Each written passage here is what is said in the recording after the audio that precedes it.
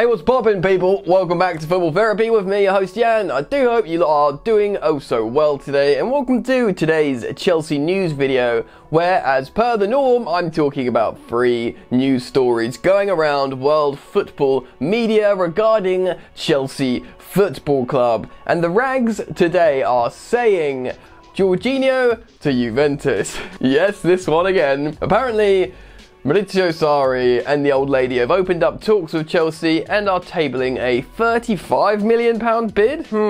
Doesn't sound too good, does it? Also, I do want to comment on a story that came out a day or two ago. Gabriele Marcotti, the ESPN journalist and respected writer, spoke on a football podcast talking about Jadon Sancho and talked how the player would prefer a move back to London when he leaves Dortmund.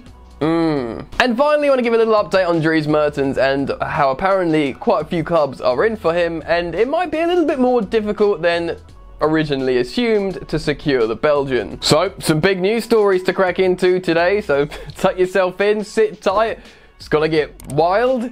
Why not subscribe while you're here, man? And hit the bell notifications icon and like the video, bro.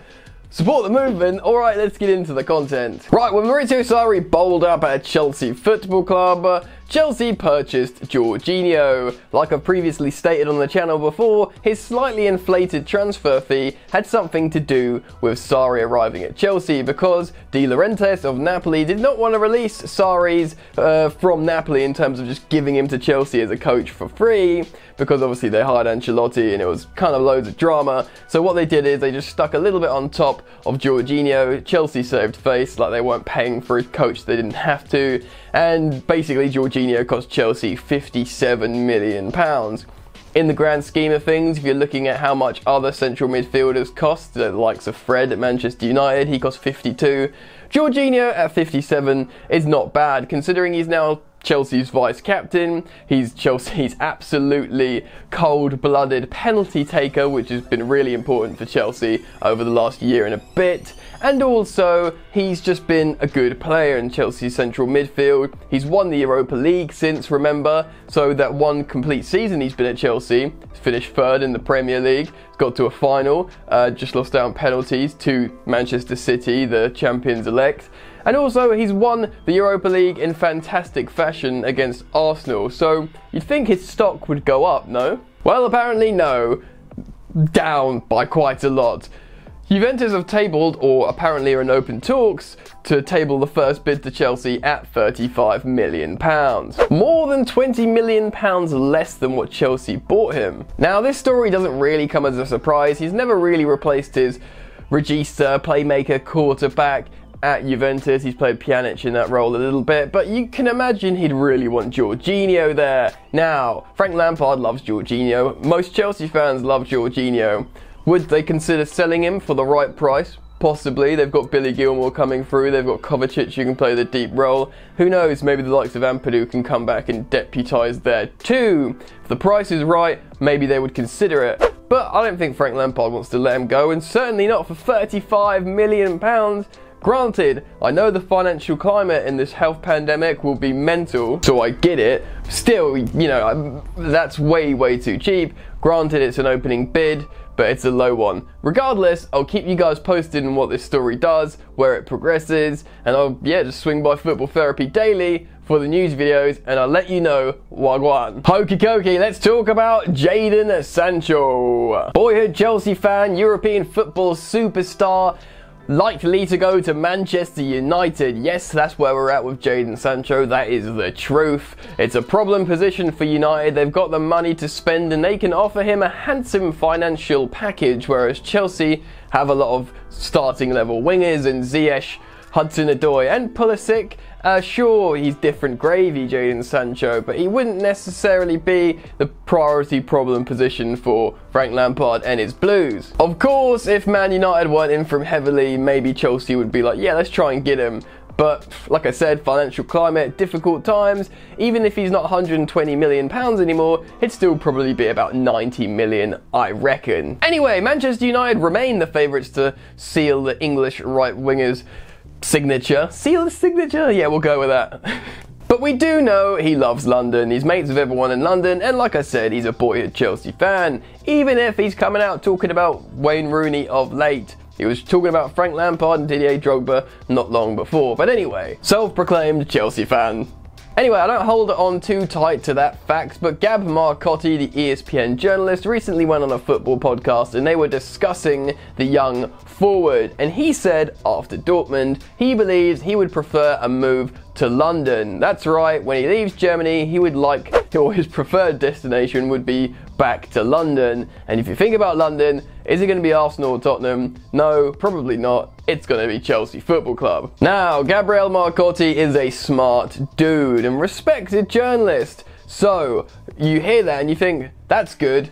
Lovely, he wants to come to Chelsea. But to be honest, even if there was a large part of Jadon Sancho that wanted to come to Chelsea, he might still really like to go to Manchester United, and the situation might dictate he can only go to Manchester United. Gab Marcotti also said in that podcast that he will go whichever destination offers him the best situation for his career. So that might be a financial package at Manchester United. That's just the way things are. If United offer him more money, it's a job. He's trying to earn money. He's probably going to go for more money, maybe. This is the world, man. This is how things work. Personally, I'm not so sure Chelsea will go in for Jadon Sancho with everything that's happened, really, unless it was like some incredible deal. I think they will go for a left back and another forward, someone like Dries Mertens or a striker. If Timo Werner is available, Chelsea will probably go for him, but I'm not sure he will be available.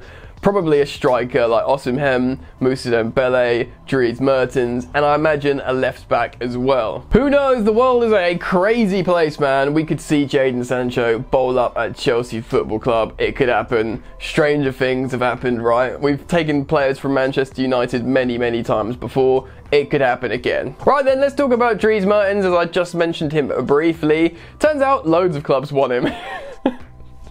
Which is not surprising, really. Even though he's 33, he's in great shape and he'll be a free transfer, and he still plays at a very high level indeed. I've explained on Football Therapy before the reasons why he'd be an ideal signing for Frank Lampard's Chelsea Football Club, and you could understand why Frank Lampard was going in very hard and calling up the player and trying to convince him to come to Stamford Bridge. Turns out a lot of Italian clubs want him too, most notably Inter Milan, which doesn't surprise me at all. Antonio Conte likes proven players and he doesn't care how old they are. Dries Mertens fits that bill perfectly. He'd want to bring him in, he'd probably give him a 3-year deal, again signing him on a free, so Inter would probably like that considering how many transfer fees they've had to fork out recently.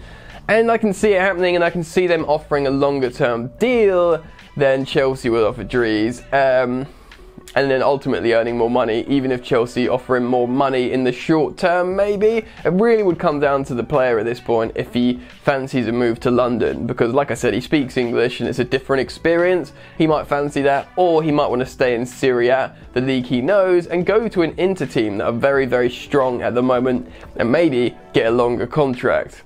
We'll have to see. But it's an interesting one. It's troubling, difficult and uncertain times. Of course, the Bundesliga is starting very soon, which is mental. I bet we're all going to start watching German football. We'll have to see what happens with Serie A, and Ligue 1's obviously finished, but La Liga as well. We're going to sort of watch this space regarding that. And of course, with the Premier League project restart, so much stuff is still up in the air. Certain things have to be concluded before football can generally move forwards, but while people have got time on their hands and Zoom conferences going, contract talks, agent talks and player talks go on, and as the news comes out throughout the headlines, I keep you guys updated here on Football Therapy. So make sure you are subscribed, make sure you swing by daily, and if you want to help me out, make sure you like this video, and if you want to see more of this mug, you're welcome to come subscribe to Jan's Yard, my second channel. I'll leave a link in the top of the description.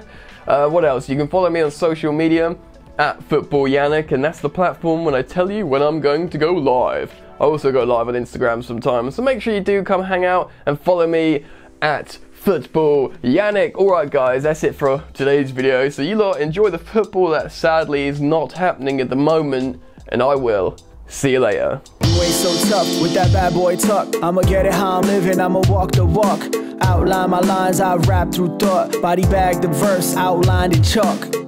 In my life seen trouble, hustle on the double, silence on the trigger like my pick got a muzzle. Yo, chick like to guzzle, bad boy stay in trouble. I only love this paper, sorry I don't. I laugh me, baby.